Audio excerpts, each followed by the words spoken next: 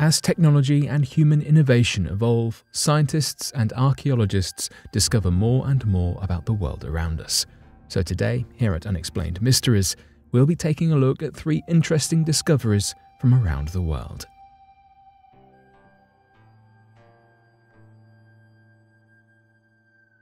Egyptian pyramids found by infrared satellite images.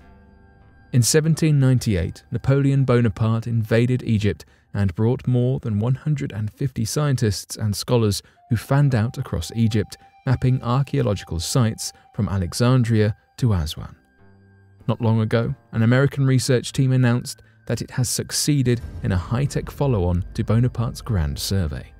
By analysing high-resolution satellite imagery covering all of Egypt, researchers have reportedly discovered up to 17 lost pyramids, nearly 3,000 ancient settlements, and 1,000 tombs.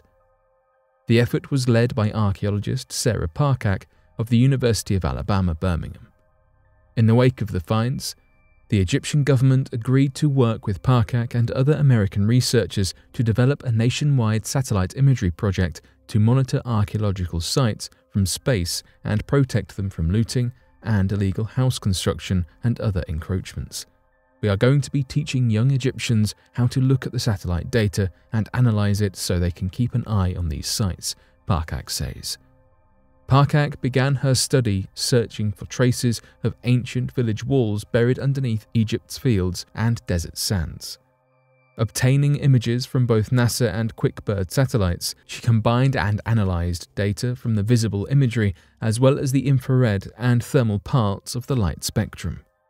Through trial and error, she discovered that the most informative images were taken during the relatively wet weeks of late winter. During this period, buried mud brick walls absorbed more moisture than usual, producing a subtle chemical signature in the overlying soil that showed up in high-resolution infrared satellite images. The team found 17 buried pyramid-shaped structures, including one at Saqqara, famed for its numerous pyramids.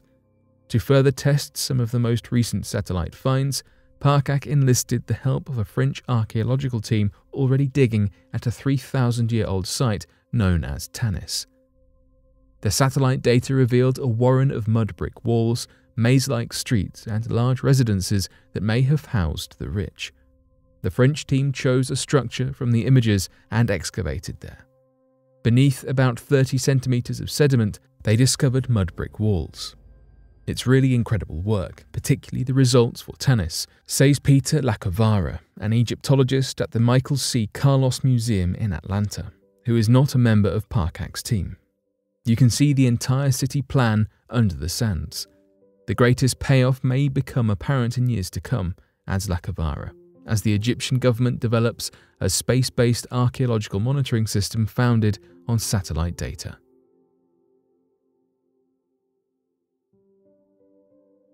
This giant Noah's Ark replica is stranded in the UK because British authorities don't believe it's seaworthy. A giant replica of Noah's Ark has been trapped in Ipswich, England for nearly 2 years, the result of an international bureaucratic nightmare of biblical proportions. According to the Ipswich Star, Britain's Maritime and Coast Guard Agency impounded the Netherlands-based vessel in November 2019, less than a month after it arrived in the UK, and have now deemed it unseaworthy.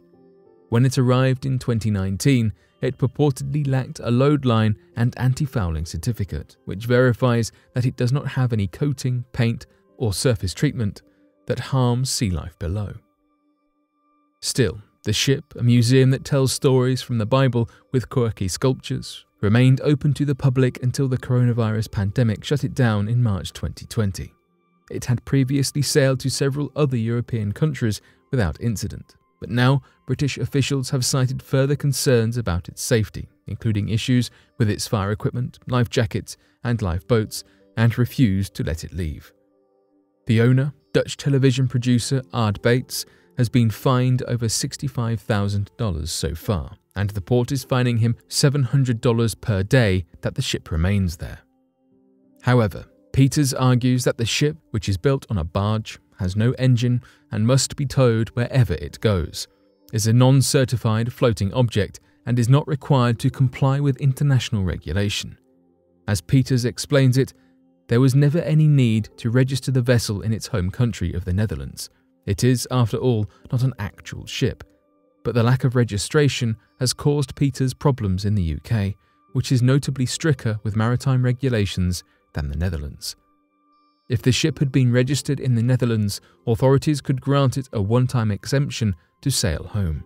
But because it is unclassified in its home country, the UK has effectively deemed it a commercial vessel, forcing it to abide by its regulations. This stalemate has left British and Dutch authorities frustrated. Peters bought the vessel in 2010 for $3.7 million to create a talking point for people of all backgrounds. It is one of 2 replicas built by Dutch carpenter Johan Huybers in 1960.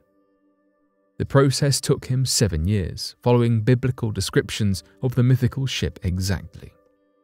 The Dutch producer initially even carried actual animals on board, but explained that they caused too many problems and replaced the live creatures with wooden figurines.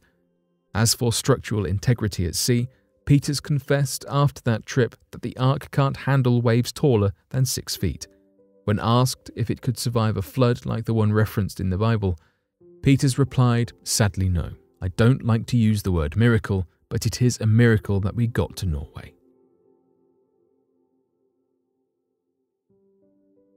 $3.5 billion-year-old Australian fossils are oldest ever found.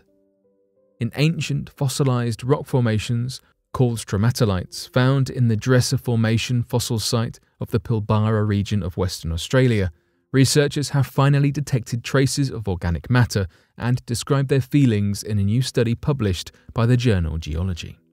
This is an exciting discovery. For the first time, we're able to show the world that these stromatolites are definitive evidence for the earliest life on Earth. Geologist from the University of New South Wales and leading author of the new study, Raphael Baumgartner, said in a press release. In 2016, scientists claimed to have found 3.7 billion-year-old fossils in Greenland, which unseated the Pilbara fossils record. Later research determined that those Greenland fossils were plain old rocks, and the crown was returned to the Australian fossils. But although researchers were confident that the Pilbara fossils were the real deal, it had not actually been conclusively proven that they contained signs of life. They had the shape and structure of microbial stromatolites, but no evidence of organic matter to back it up. Baumgartner and his team went digging. They analysed previously drilled core samples from deep underground, below where the rocks could have been affected by weather. Researchers analysed the samples in thin slices using multiple techniques, including scanning electron microscopy and scanning transmission electron microscopy, energy dispersive X-ray spectroscopy, and Raman spectroscopy, nanoscale secondary ion mass spectrometry, and stable carbon isotope analysis. The team's analysis revealed that the stromatolites are predominantly made up of a mineral called pyrite, riddled with nanoscopic pores, and the pyrite includes nitrogen-bearing organic material, as well as strands and filaments of organic matter that closely resemble the remnants of biofilms formed by microbe colonies. The organic matter that we found preserved within pyrite of the stromatolites is exciting. We're looking at exceptionally preserved coherent filaments and strands that are typically remains of microbial biofilms, Baumgartner said.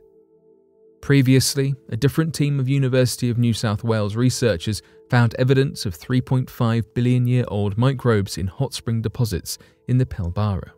Because those deposits are about the same age as the crust of Mars, it is thought that they could tell us how to find potential fossils on Mars, especially since there is evidence the red planet once had hot springs too. Indeed, NASA has been investigating the Pilbara region to try to pinpoint possible geological signatures that indicate the presence of stromatolites. There are so many extraordinary things on Earth to discover. As we stumble upon more and more interesting finds, how will these discoveries shape the future of humanity? Only time will tell.